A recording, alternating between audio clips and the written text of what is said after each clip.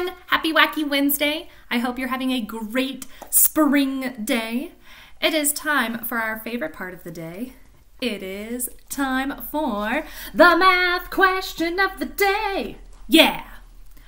So before we go over today's math question of the day, I'm going to show you how you could have solved yesterday's math question of the day. So yesterday's math question of the day was we have 9 Easter eggs, and then the Easter Bunny comes along and he takes 5 of them. And we had to solve this math question in 3 different ways. So the first way we had to solve it was drawing a 5 group. So we're going to draw 9 the 5 group way. So I'm going to have 1, 2, 3, 4, 5 up on top. Then I'll draw 4 more down at the bottom. And then, because it's a subtraction problem, it's a takeaway, we're going to cross out 5 of the eggs. So I'm going to cross out 1, 2, 3, 4, 5. And now we can see I have 4 left. Then another way we had to solve it was with a number sentence. So 9, take away or minus 5 equals 4.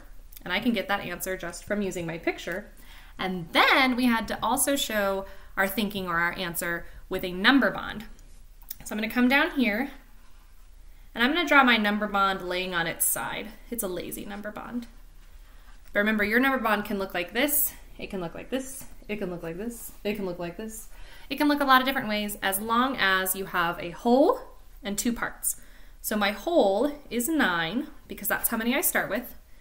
Then I'm going to take away 5, and remember, because it's a subtraction problem, I'm going to cross out the 5 or just kind of put an X over the top of the 5.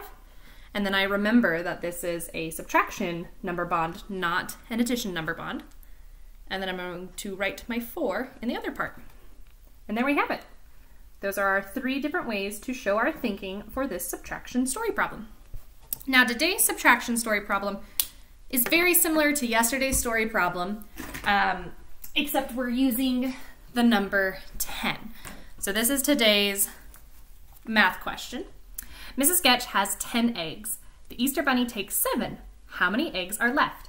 And then you have to do the same thing. You need to solve this problem with a 5-group drawing, a number bond, and a number sentence. You guys did a really great job yesterday. Don't forget to send me your pictures so that I can post them on Class Dojo. I hope you're having a great Wacky Wednesday. I hope you get to go outside today. It's pretty nice right now. Hopefully it'll get a little warmer as the day goes on. And I will talk to you soon. Bye!